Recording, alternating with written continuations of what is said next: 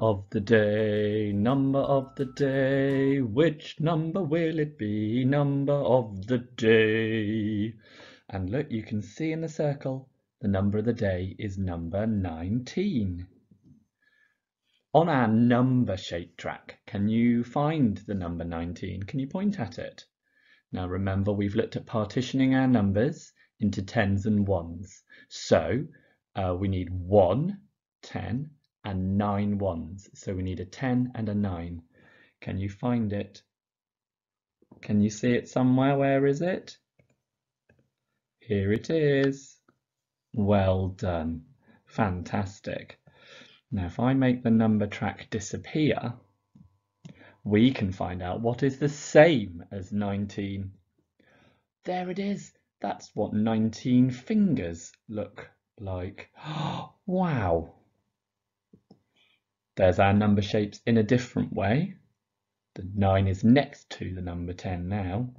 And that's the way we saw on our number track. And there is the word 19.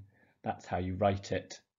So we can do what numbers are fewer than 19 by thinking about all the numbers that come on a number track before you get to the number 19.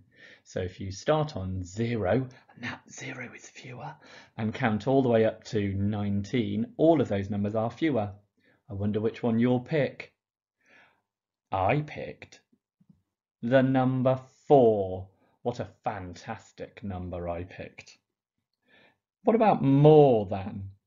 What numbers are more than 19? You could go for a really big number like 1,000 or 1,000,000, but I always like to ask my class to try and remember, try and use numbers that they can write down, that they know what they look like. So I picked, oh, wow, can you see on that car? It's the number 53. Wow. I wonder what number you picked for your more than. Okay, let's put 19 in the middle and we can look at one less and one more than. So here's our number track, and you can find 19 on the number track. It's near the end. Which end though? I wonder if you can find it. What colour is it? Yes, it's orange. And there it is. Well done. Shall I show you that I found it as well? Look, here it is. Okay. But if you then do a jump down the number tracks to where 1 is, where 0 would be, where the numbers are smaller, that would give us 1 less if you do one jump that way.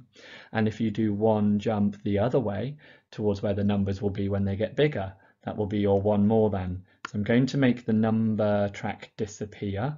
There it is. 1 less.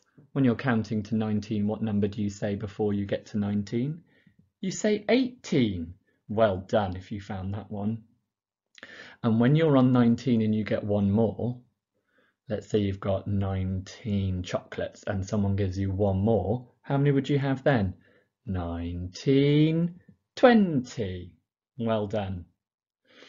Okay, let's think about what 19 would look like on our 10 frame. Do you remember that we know what 9 looks like on our 10 frame because it's just 1 less than the whole 10 frame being full. So there's 9. So 19 is 1 less than 2 10 frames being full. That's 19. And if you think about the shapes, the number shapes that we had at the beginning, we had a 10 and a 9, and there they are, a 10 and a 9, just showing them in a slightly different way. If you want, you can make your own 10 frame and you can show all the numbers that you know. I wonder if you can make 2 10 frames and make 19. Right. Our part whole model, do you remember what goes in the circle at the top? That's the whole, and our number of the day is 19, and there is 19. Remember, with number of the day, we always put 10 as one of our parts, but you could have 12 as one of your parts, or you could see if you have 2 as one of your parts, what the other one would be. And there we go. I've moved 10, and how many are going in the other circle 10 is the part, 9 is the part, and 19 is the whole. Well done.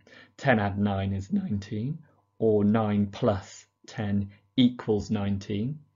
Or if we start with our number of the day, our whole, 19, subtract 10, that would make 9.